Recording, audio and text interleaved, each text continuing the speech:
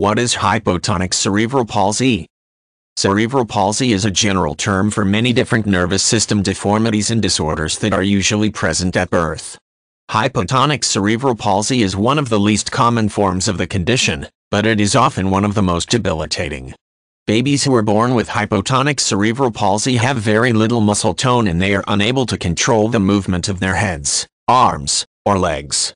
Ongoing physical therapy and medical care can help to manage some symptoms, but most individuals living with the disorder need a great deal of assistance to accomplish daily tasks. Most cases of hypotonic cerebral palsy are the result of brain injuries or infections acquired during prenatal development. A mother who has a serious infection, such as rubella or German measles, may transfer it to her fetus. Congenital spinal cord defects, premature birth, or oxygen deprivation during labor can also affect the brain's ability to regulate muscle development and movement.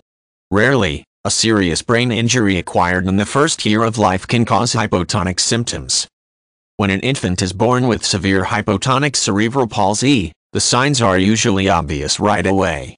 Most newborns have some difficulty moving their head, but infants with hypotonic conditions have entirely limp necks. Doctors often use the term ragdoll to describe critically hypotonic babies who show no control over their necks, legs, or arms.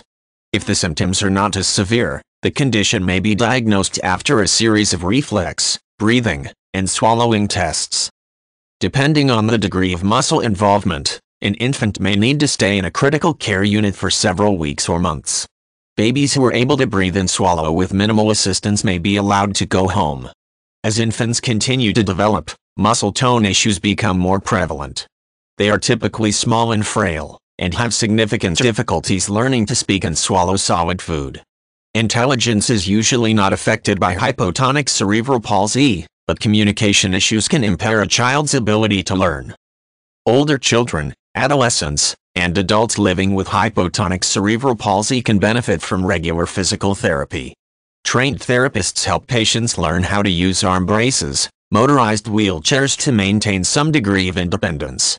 Specialized exercise programs are designed to strengthen existing muscles as much as possible. Many patients are able to control their arms well enough to dress themselves, but they often still need assistance eating meals.